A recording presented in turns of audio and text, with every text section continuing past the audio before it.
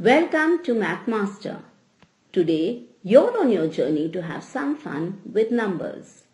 You are going to compare two numbers and decide whether the first number is greater than or less than or equal to the second number. In order to make your numbers, you will use your place value cards. You are provided with a set of pink cards with numbers 1, 2, 3 and so on up to 9. A set of blue cards with the numbers 10, 20, 30 and so on up to 90. A set of orange cards with the numbers 100, 200, 300 and so on up to 900. And a set of green cards with the numbers 1000, 2000, 3000 right up to 9000. You are also given strips of pictures with crocodile mouth. Remember, the crocodile mouth always faces the bigger number. What happens when the two numbers are equal?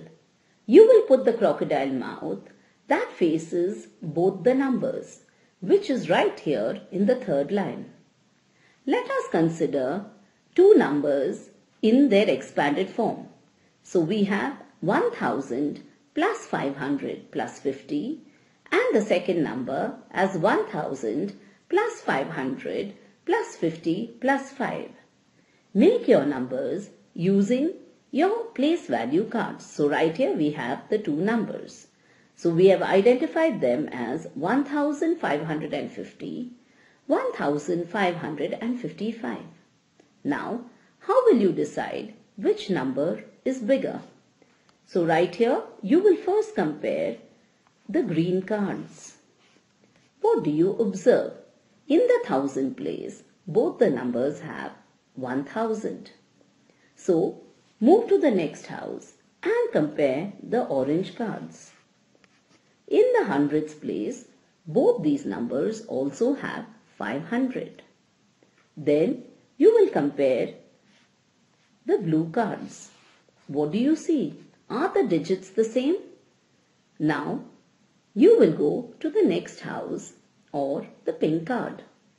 So, right here we have 0 because the value of the units or the ones place is 0. And we have 5 in the second number. So, is 5 greater than 0? Now, can you identify whether 1550 is greater than or less than or equal to 1555? Cut and paste your crocodile mouth so that it will always face the bigger number. Yes, indeed, I have put the mouth that opens towards the bigger number or 1555. Let us now consider two numbers 10 hundreds and 1000. What is 10 hundreds? Is it the same as 1000? Which crocodile mouth should I choose?